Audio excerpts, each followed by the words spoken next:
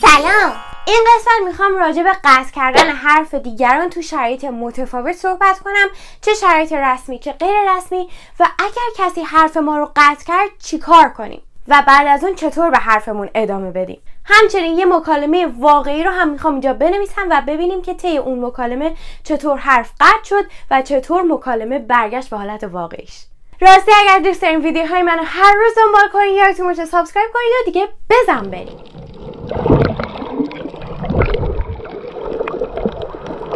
خب من توی اسلاید اول میام راجع به جملاتی میگم که تو شرایط متفاوت میتونیم استفاده کنیم و با حالت و جستر و ایناش بهتون میگم که چه کار کنیم تا حرف کسی رو قطع کنیم، و توی اسلاید دوم بهتون میگم که چطور اگر کسی حرف ما رو قطع کرد برگردیم به مکالمه و حالت عادی رو ادامه بدیم، و در اسلاید سوم هم میخوایم بریم ببینیم یه مکالمه واقعی که حرفش قطع شده چطوری بوده. قبل از اینکه ادامه بدیم میخوام یه چیز رو مشخص کنم، اونم تفاوت overlap با interruption هست.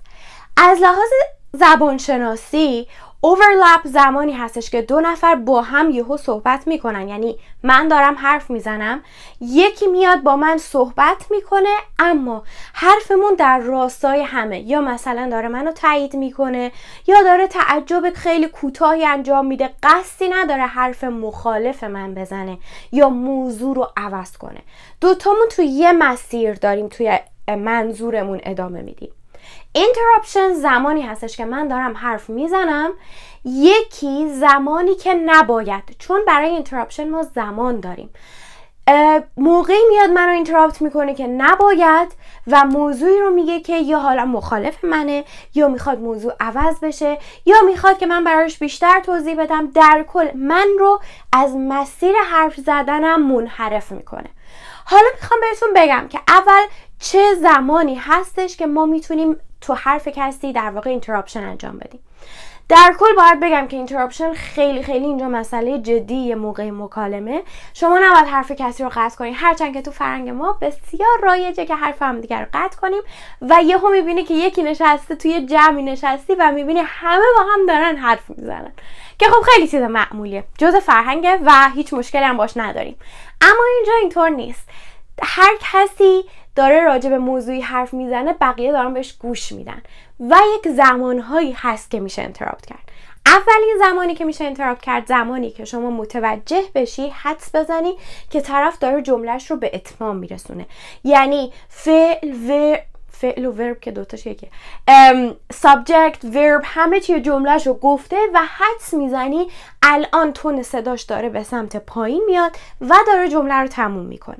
این یه شرایط بعدی زمانی هستش که احساس کنی طرف داره یه چیزی میگه اما زیاد من و من میکنه، یا مثلا نمیدونه دقیقاً چی میخواد بعدش بگه، یه ذره داره بین کلماتش فاصله میفته. اون زمانه که باز هم شما میتونین اینتراپشن انجام بدین اگر میخواین حرفی بزنین و حرف اون طرف رو ادامه بدین، یا اگر سوالی دارین چیزی، اون زمان اجازه دارین ازش بپرسین. خیلی خوب، حالا بریم ببینیم یک سری جملاتی که میشه هم توی زمانهای مناسب سوال پرسید چیه، هم زمانی که واقعا میخوایم اینتراپشن کنیم متاسفانه مجبوریم. ببینیم.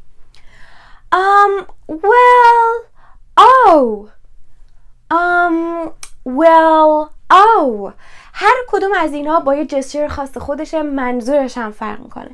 وقتی که داره حرف میزنه من میگم با این صدا و بالا بردن دستم، با تکون دادن بدنم نشون میدم که من میخوام یه حرفی بزنم، یه منظوری دارم. حالا اون کسی که داره صحبت میکنه اگر متوجه من شد، که خب احتمالش هستش بگه do you have a question، یا میخواستی چیزی بگی، حالا اگه جمع سعی میکنه تر باشه میگه میخواستی چیزی بگی، یا وای میسه، کلا وای میسه ببینه تو چی میخوای بگی، باهات آی کانتکت برقرار میکنه. اما اگر که متوجه نشد و حرف خیلی مهمه و باید بزنی، اون وقتی که میریم سراغ جملات دیگه. پس توی این جور صداها جستر هم خیلی مهمه، چون ما میخوایم به طرف خودمون رو نشون بدیم که من یه حرفی دارم. بعد راهکار بعدی اینه که از اسم طرف استفاده کنیم تا حواسش رو به خودمون جمع کنیم، بگیم من میخوام حرف بزنم. مثلا اسم طرف جیمزه. جیمز، این you know هم خیلی جالبه، چون که یه جورایی هینت میده، اشاره میده که من میخوام یه حرفی بزنم و صرفا دارم میگم که میخوام یه حرفی بزنم، اگه اجازه بدی میگم James, you know this is a very good matter but blah blah blah blah. مثلا حرفشو میزنه. پس با صدا کردن اسم اون طرف و you know توجهشو جلب میکنه، وارد مکالمش میشه. حالا یه زمانی هستش که ما باید یه چیزی اضافه کنیم به این مطلب. یکی داره خاطره میگه، ما باید یه چیزی اضافه کنیم بهش، یا اصلا توی یه میتینگ هستیم، یه جای رسمی و یه کسی داره یک گزارش میده و ما باید اینجا یه چیزی اضافه کنیم. I need to add something here. با دستم هم اشاره میدم که نمیخواستم اینتراپت کنم، ببخشید. I need to add something here. این جستری هستش که من خیلی میبینم موقع اینتراپشن انجام میدن. I need to add something here. Or is it okay if I add something here? پس اینجا خیلی در واقع strict و محکم میگه که باید یه چیز اینجا اضافه کنم. اینجا میگه که مشکل نداره یه چیز اینجا اضافه کنم، یه حرفی اضافه کنم. Is it okay if I add something here? I need to add something here. پس بستگی به لحن آدمم داره، خیلی مهمه. That reminds me of. حالا اینجا یه چیزی یادت اومد که باید اضافه کنی. بعد دستتو میبری بالا، خودتو دوباره نشون میدی. That reminds me of. یا مثلا با صدام یه جوری میگم. در کل وقتی هم تو این شرایط میخوام اینتراپشن رو انجام بدم، سعی میکنم با صدای خیلی بلندی نگم که روی صدای طرف غلبه کنه، ولی سعی میکنم یه جوری بگم که متوجه هم بشه و اگر اجازه داد ادامه میدم. حالا این اجازه که میگم توی اسلاید بعد میبینیم چطور میشه در واقع اجازه داد یا نداد. I'm sorry to interrupt but. اینجا عذرخواهی میکنم که دارم اینتراپشن رو انجام میدم ولی مجبورم. Sorry to interrupt but. یعنی اینو در واقع زمانی میگم که هم جز اون زمانهای مناسب حساب میشه، هم میتونه زمان غیر مناسب باشه. میتونه تو رسمی باشه، میتونه تو غیر رسمی باشه، ولی باید خیلی مراقب باشیم با کی و خیلی مراقب باشیم که حرفمون یه حرفی باشه که اونجا جاشه، پرپس داره، هدف داره و یه حرف درست حسابی تو زمان درست حسابی، چون داریم اینتراپشن انجام میدیم و اگر اینتراپشن ما درست نباشه، یعنی هدف نداشته باشه، حرفی که میخوایم بزنیم جاش نباشه، خیلی بی احترامی محسوب میشه. Do you mind if I jump in? Do you mind رو زمانی میگم که میخوام ببینم اشکال نداره. Do you mind if I jump in خیلی اصطلاح جالبیه، یعنی که بپرم وسط، یعنی اینکه یه چیزی اضافه کنم، یه چیزی بگم. jump in رو تو شرایط خیلی رسمی که بار اول و اینجور چیزا زیاد من نشنیدم، ولی در شرایط دیگه که حالا سر کاری یه جلسه چیزیه و جو به هر حال از رسمیتش کمتر شده، میشه از jump in استفاده کرد. Do you mind if I jump in؟ بعد با لبخندم میگم، یعنی که نمیخواستم اینتراپت کنم ولی بعد یه چیزی بگم. I don't mean to be rude but I don't think that's correct. نمیخوام بی‌ادبی کنم ولی فکر میکنم این حرفی که میزنی اشتباهه. I don't mean to be rude. I don't mean، منظورم نیست to be rude که بی‌ادب باشم. حالا طرف داره یه چیزایی رو لیست میکنه، یا اصلا سر کلاس ما، اتفاقا خیلی اینو من شنیدم، این چیزایی که سر کلاس آدم، مثلا استاد داره یه چیزایی رو لیست میکنه، میگه که مورد اول اینه، دو اینه، سه اینه. حالا من مورد دو رو آقا نفهمیدم، خیلی سریع قبل از اینکه بره دنبال مورد سوم و وقتی جملهش تموم شده میدونم توضیحاتش رو داده و داره میره سر مورد سه، سریع میگم before you move on to the next point can you please clarify that for me? Before you move on to the next point could you please clarify that? Sorry, could you please clarify the second point one more time? دستم میارم بالا، جستر نشون میدم که من میخوام اینتراپت کنم، ببخشید ولی مجبورم. Would you mind که بسیار polite هستش، شما بار اول توی میتینگ خیلی رسمی هم میتونی استفادهش کنی. Would you mind کلمه هست would you mind و من میتونم بگم would you mind. Would you mind explaining more? Would you mind explaining more? و فعلی که بعد از mind میاد توی would you mind ing میگیره. مثلا اگر بخوام به یک کسی بگم در پنجره رو ببند و اینجور چیزا، در داره پنجره رو ببند، میگم would you mind closing the window. اب نداره، اشکال نداره در پنجره رو ببندی. بعد از mind پس ing میاریم. لحنم رو، پیچ لحنم رو، یعنی صدام رو نازکتر میکنم تا مؤدبانه تر باشه. در کل وقتی ما صدامون بمتر میشه حالت قدتر و مغرورتری میگیره. وقتی که یه ذره پیچش میره بالاتر، نازکتر میشه، صدامون در واقع داره فروتن و مؤدبانه تر میشه. پس اگر بگم would you mind explaining more، یعنی که دارم طرفو بازخواست میکنم، میشه توضیح بدی؟ یالا بدو توضیح بده. اما اگر بگم would you mind explaining more، یعنی که مؤدبانه میشه یکم بیشتر توضیح بدی، مشکل از من نفهمیدم. I didn't mean to interrupt but، منظورم نبود که حرفتو قطع کنم ولی مجبورم. Is it okay هم گفتیم. Can we just pause here؟ Can we just pause here؟ دیدین هم با صدای بم گفتم که یه ذره مغرور بود، هم با صدای زیر گفتم که یه ذره مؤدبانه تر بود. و اینجا که وقتی میگه میشه پاز کنی، اینجا من میخوام یه چیزی اضافه کنم یا متوجه نشدم. پس در کل میگم can you just pause here؟ طرف اگه پاز کرد من حرفم باید یه حرف درست حسابی باشه یا یک سوال مربوط باشه، حرفم هدف داشته باشه. همینطوری نباید یه حرف یکی رو قطع کنم یه چیزی بپرونم. پس خیلی مهمه که موقع اینتراپت کردن با حرف درست حسابی داشته باشه. I'm not really sure about that. یکی داره حرف میزنه و من میبینم که داره یکم چرت و پرت میگه یا این که حرفش زیاد درست نیست. میگم که I'm not really sure about that. من این جمله رو بسیار زیاد استفاده میکردم موقعی که از یک از بچه‌ها میخواستم یه چیزی رو توضیح بده و واسه خودش داشت بلا بلا بلا بلا میکرد و من مجبور بودم برای اینکه بچه‌ها سر در گم نشن بگم I'm not really sure about that. کاملا بهش نمیگم که تو داری اشتباه میکنی، آروم آروم کلمه‌مو میگم I'm not really sure about that که بگم من مؤدبم. As far as I'm concerned، تا اونجایی که به من مربوط میشه as far as I'm concerned. Wait, what about or wait, what؟ یکی داره یه حرفی میزنه عجیبه. البته این که بگیم wait, what or what about خیلی باید شرایطمون غیر رسمی و دوستانه باشه یا کسی باشه که بدونیم ناراحت نمیشه، بی‌ادبی نیست. پس این شرایط خیلی شرایط غیر رسمی رو میطلبه. با دوستات، با یه کسی خیلی نزدیکی میگم wait what، یه چیزی داره میگه من برام خیلی عجیبه wait what، یا میخوام ببینم یه مسئله دیگه چطور wait what about her، مثلا اون چطور، از اینجور چیزا. و اگر میخوام یه مسئله خیلی ریزی رو سریع بیان کنم میگم one quick thing، یعنی یه چیز خیلی سریع بخوام بگم one quick thing. و hold on هم زمانی هستش که میخوام به طرف بگم یه لحظه صبر کن، یا میخوام چیزی اضافه کنم، یا منظورش اشتباه بوده، یا میخوام سوال بپرسم hold on. یا دیدی بعض وقتا توی فیلم ها میگن hold on what did you just say، واسه چی گفتی؟ همچین چیزی دقیقاً، ولی شرایطش باز میگم مثل wait باید خیلی غیر رسمی باشه. اوکی، حالا بریم روی اسلاید دوم و ببینیم که اگر یکی حرف ما رو قطع کرد چجور دخلش رو بیاریم. بزن بریم.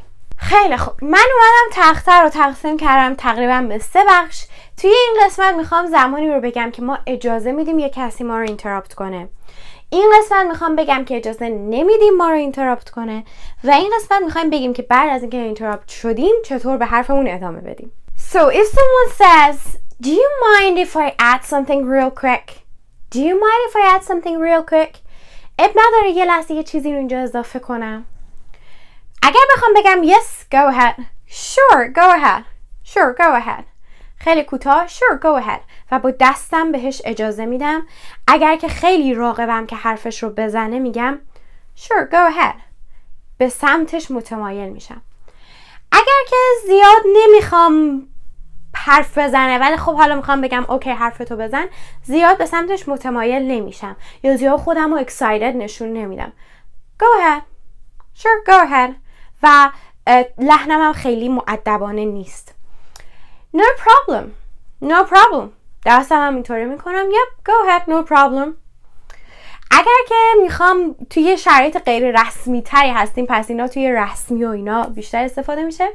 اگر توی شرایط غیر رسمی تری هستیم میگم که what's that؟ چی میخوای بگی؟ what's that or what؟ این دیگه قشنگ با دوستم، اما یعنی دیگه جزو نمیشه به کسی بگی، خیلی غیر رسمیه. what do you want to say؟ what؟ و این نشون دهنده این نیستش که باش دعوا دارم و صرفا مثلا دوستم، خب میخوام بگم چی، مثلا چی میخواستی بگی؟ what؟ بگو. اگر نمیخوام طرف بگه، یعنی وسط حرفم خیلی مهمه، اصلا از یارو خوشم نمیاد، میدونم حرفای چرت و پرت میزنه، کلی دلیل میتونه داشته باشه. Can you hold on to it؟ میشه یه لحظه نگهش داری بعدن بگی Can you hold on to it؟ Let's hear it in a minute. یه لحظه صبر کن، بذار یه دقیقه دیگه میشنویمش. Let's hear it in a minute. In a minute. I'm not finished yet. I'm not finished yet. این یه ذره عصبیه، یه ذره غیر مؤدبانه است. I'm not finished yet. این میتونه حتی زمانی باشه که شما یه بار میگی نه، hold on to it، مثلا خیلی مؤدبانه میگی Can you hold on to it please؟ بعد اون طرف پافشاری میکنه که من میخوام بگم و شما میدونی که آقا حرفی که میخواد بزنه یا نامربوطه یا اینکه اصلا موضوع یه جوریه که نمیخوای کسی حرفتو قطع کنه. I'm not finished yet. دستت همینطوری میکنی به نشانه اینکه ساکت. I'm not finished yet. Let me finish before I lose my train of thoughts. قبل از اینکه رشته افکارم از دست بدم بذار تموم کنم. Let me finish before I lose my train of thoughts. پس train of thoughts همون رشته افکاره. train of thoughts. Before I lose my train of thoughts. train یعنی قطار دیگه، انگار که مثلا هر کدوم از کوپه های قطار یه فکر توشه و اینجوری دارن میرن و اگر که ما وسطش قطع کنیم این ترین در واقع از هم میپاشه، گم میشه و افکارش از بین میره. حالا یه کسی اومد حرف ما رو قطع کرد، آقا چه اجازه دادیم چه ندادیم حرف ما رو قطع کرد. بعدش میتونیم بگیم as I was saying، یعنی اینکه همونطور که داشتم میگفتم، همونطور که قبل گفتم as I was saying، این در شرایطی هستش که هم حرف تو خودت خواستی قطع کنن، هم حرف تو قطع کردن بدون اینکه خواستی. یه راه دیگه anyway، به هر صورت، به هر حال. anyway where was I حرفشو طرف زده و بعد تو یه لحظه اینجوری میکنی where was I oh yeah، اینجوری انگار که مثلا داری فکر میکنی که داشتی چی میگفتی، چون واقعا شاید یادت نمیاد چی میگفتی برای یه لحظه. where was I oh yeah، و بعد ادامه میدی. اوکی، حالا بریم یه مکالمه واقعی رو ببینیم و یه سری نشونه ها و چیز نیست توش دارم، میخوام بهتون بگم چیه. خب این مکالمه که من اینجا نوشتم 3 نفر دخیل هستن، نفر مشکی، نفر آبی و نفر سبز و دوباره نفر آبی، که دارن راجع به یه دانش آموزی حرف میزنن. در واقع من خودم یکی از اون افراد بودم، اونجا نشسته بودم، جزء مکالمه نبودم و داشتن راجع به یکی از دانش آموزا صحبت میکردن که چرا درساش بد شده. حالا من میخوام الان مکالمه رو براتون بخونم، ولی قبلش میخواستم یه سری چیزایی که اینجا هست رو بگم. این نشونه یعنی اینکه یه مقدار حرف زده که من اینجا ننوشتم. این عددهایی که اینجا میبینین یعنی اینکه 2 ثانیه بین این حرفش تا این حرفش وقفه بود و 1 ثانیه هم بین حرف ایشون تا حرف بعدی وقفه بود و دلیل اینکه حرف ایشون از اینجا شروع شده یعنی اینکه دقیقاً سر این قسمت اینا با هم حرف زدن، اوورلپ بوده، دقیقاً سر این قسمت با هم حرف زدن یا اینتراپشن بوده. حالا میبینیم اینجا هم دقیقاً همینطور سر این لحظه با هم دیگه حرف زدن. Okay, let's see. So, let me put the names here. I'm just putting random names, okay? It's not their real name. Let's say this is Alice. This is Jackie. And this is John, okay? So, Alice, Jackie, John. Jackie, John. That was really random. Okay. Alice. She was talking about a student. You know what the problem is? بعدش یه ذره گفت که problem چی هست. حالا من از اینجاشو نوشتم. And she doesn't even care. The other ببینید 2 ثانیه اینجا وقف افتاد. بعدش اینجا هم که داره صحبت میکنه ام رو گفت، یعنی مطمئن نیست داره چی میگه. دوباره یه وقفه 1 ثانیه افتاد. اینجا بود که جکی متوجه شد اجازه داره اینجا وارد صحبتش بشه. پس جایی بود که 2 بار وقفه افتاد، طرف نمیدونست دقیقاً چی میخواد بگه و جکی اینجا بود که وارد شد، اونم با چه کلمه‌ای؟ با کلمه well که نشون بده میخواد یه صحبتی رو انجام بده. Well, I was talking to her mother and she said we don't have time and همینطور داره حرف میزنه، اما از زمانی که don't رو گفت جان وارد صحبتش شد. Sorry, I don't mean to interrupt but و میخواد حرفش رو بزنه. Sorry, I don't mean to interrupt but و همینجا که داره میگه ببخشید نمیخواستم اینتراپت کنم، جکی بهش میگه it's okay، یعنی مثلا ادامه بده و خیلی هم آروم میگه چون اون داره حرفش رو میزنه it's okay و نشون میده که داره به حرفش گوش میده. این یکی قشنگ اینتراپته، چون که این داشت حرفشو میزد، اندم گفته بود، وقفم بین حرفاش نبود و قشنگ داشت حرفشو میزد.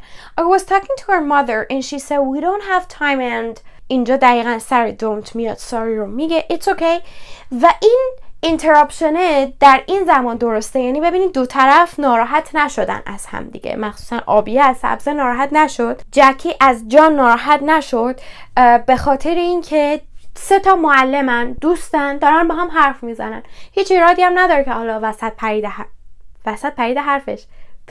وسط حرفش، هیچ ایرادی نداشت و اونا ادامه دادن و حرف زدن. اما خب زیاد کار درستی نیست و میبینین که با این که دوست بودن گفت sorry I don't mean to interrupt but و حرفش اون موقع گفت و اینو هم یا آروم آروم گفت که ببینه آیا جکی بهش اجازه ادامه دادن میده یا نه. زمانی که گفت it's okay حرف زدنش تندتر شد. خیلی ممنونم که این قسمت هم با من همراه بودید و همونطور که همیشه گفتم تا قسمت بعد فعلا.